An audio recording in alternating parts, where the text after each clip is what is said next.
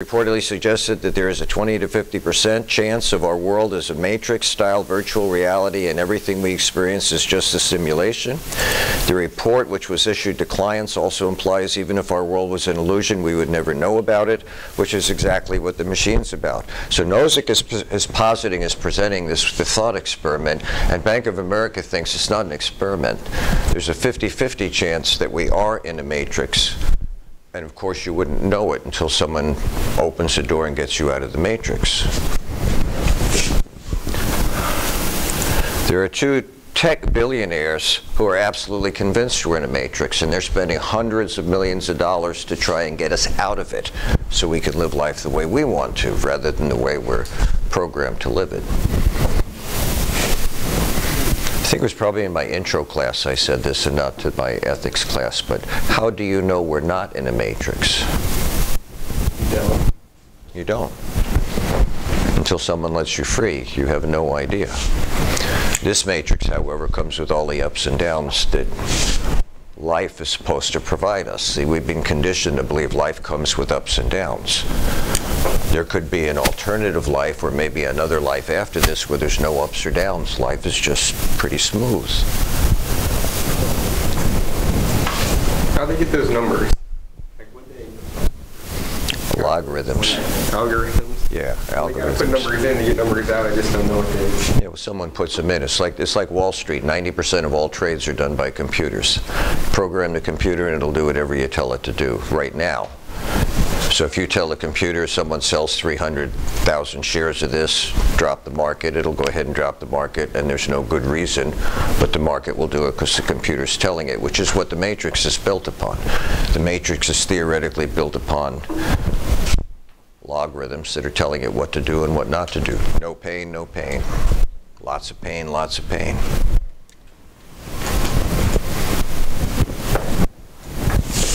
I guess then the next important question is, what difference does it make?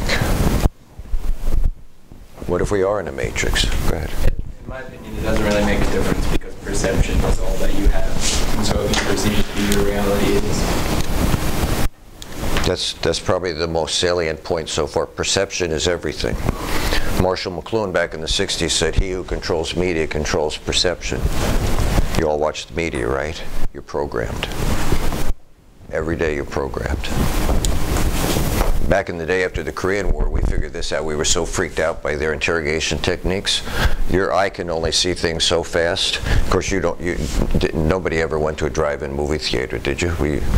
You go to the drive-in movie theater. We didn't know this till they told us this is what they were doing, and you sit there waiting for the movie to start, and the concession stand advertisement would come up, and you know, you had a choice of soda, you had a choice of pop or candy or whatever. What you didn't know is in the background was a subliminal message on certain nights saying orange soda, orange soda, orange soda, orange soda, and people would go up and get orange soda, and they had no idea that they were being programmed to do it. They thought, well, I want orange soda.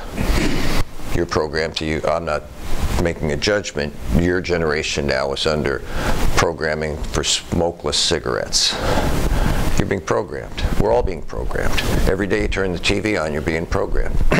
Whether it's consumption in the economy, what you're buying, you need the latest and greatest phone. Really? Isn't the old one working? But we've been programmed. Programmed in politics, you're programmed in religion, you're all programmed. People give you a certain perspective of the world, and if you buy into it, then that's your perspective. You get to own it. But it doesn't start with you. Children are programmed from day one. That's why we drew the box on the board. From day one, you're taught the rules, right and wrong, left and right, up and down, all these rules. And because they make sense to us, we incorporate them until something happens that causes us to question them. And then we maybe modify them, we change them, we reject them, or we just accept them. So if we were in a matrix, it wouldn't matter, would it? Unless, of course, you're Morpheus. Which brings me to another salient point.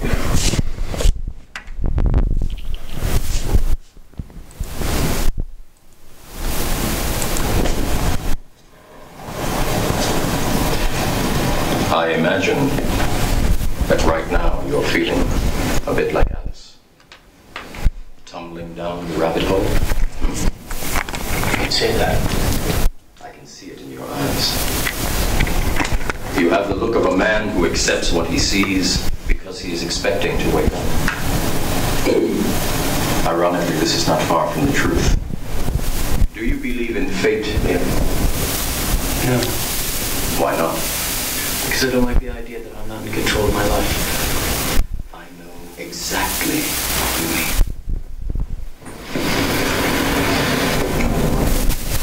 Let me tell you why you're here. You're here because you know something. What you know you can't explain, but you feel it. You felt it your entire life.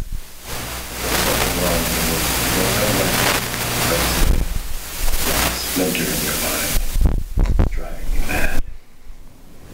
It is this feeling that has brought you to me.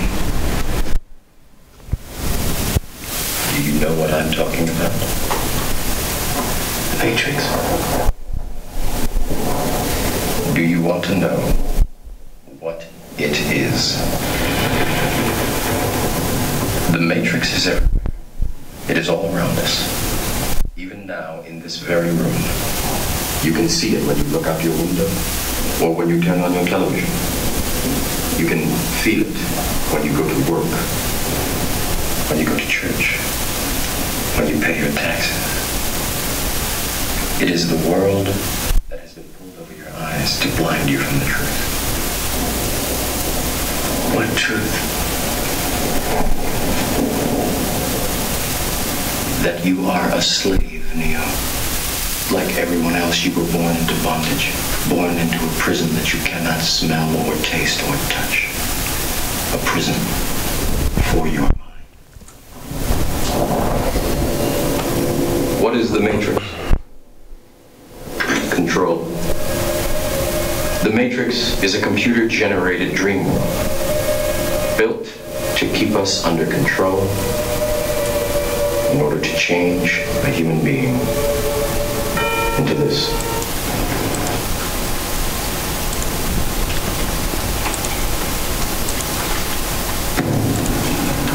Don't think you know you are.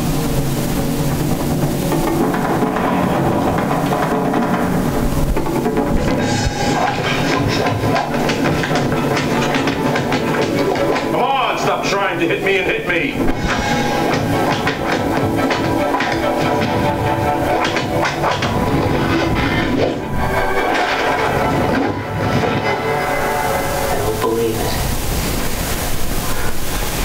Trying to do. I'm trying to free your mind, Neo. But I can only show you the door. You're the one that has to walk through it.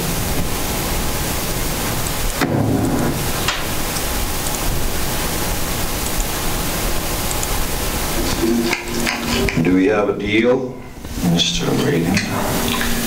You know, I know this steak doesn't exist. I know that when I put it in my mouth, the Matrix is telling my brain that it is juicy and delicious. After 9 years, you know what I realized?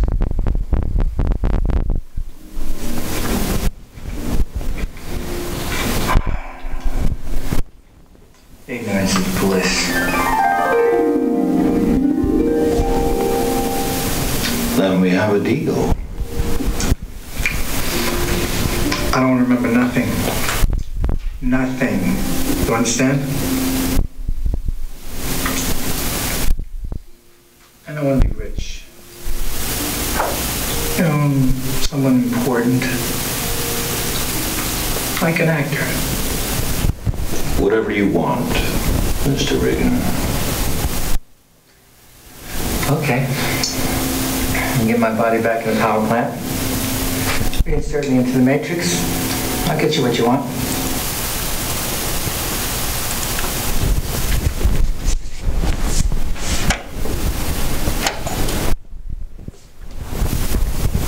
And Bank of America thinks 50-50 we're already there.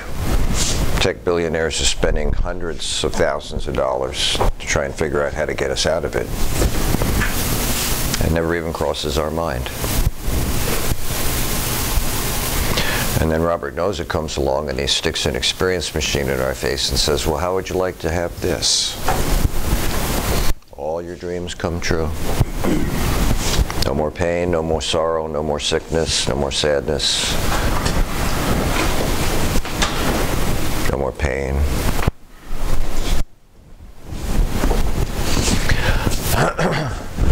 Well, Nozick says there's an inherent problem with that. The experience machine, he says, you can plug in and have any experience you like. Others can plug in too, so no reason to stay behind to help others. We're all in the matrix together. Do you plug in forever? Why and why not? So that was why we started the day the way we did, asking how you would feel about it. What else can matter to us other than how our lives feel from the inside? His insight gives us these objections. Reasons not to plug in. Some of you said this. We want to feel that we should be doing something, that we're involved in life, not just having a dream of it, that we're doing something. The good and the bad, they all add up. And they all make for life's experiences, and out of those life experiences we formulate our own character, we formulate relationships with people, we understand what our place is in the world or what it could be, life, liberty, and the pursuit of happiness. But if we're not doing anything, those things just happen to us. We're not achieving anything.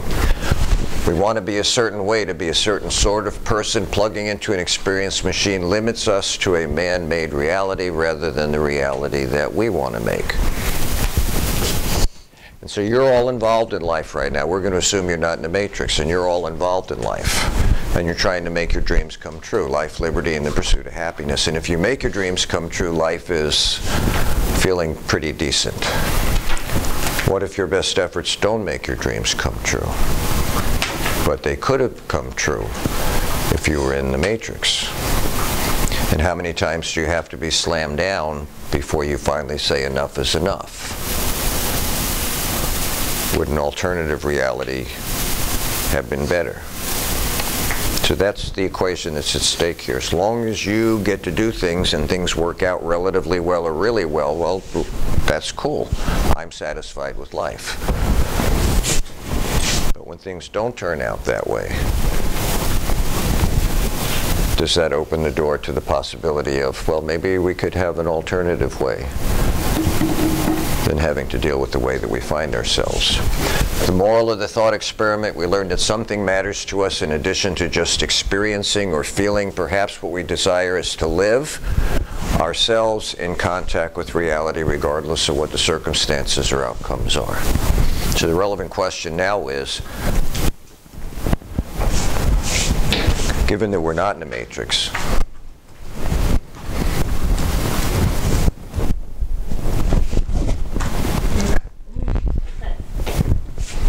think about that for a minute. Given that we're not in the matrix. Oh, thank you. Sorry about that.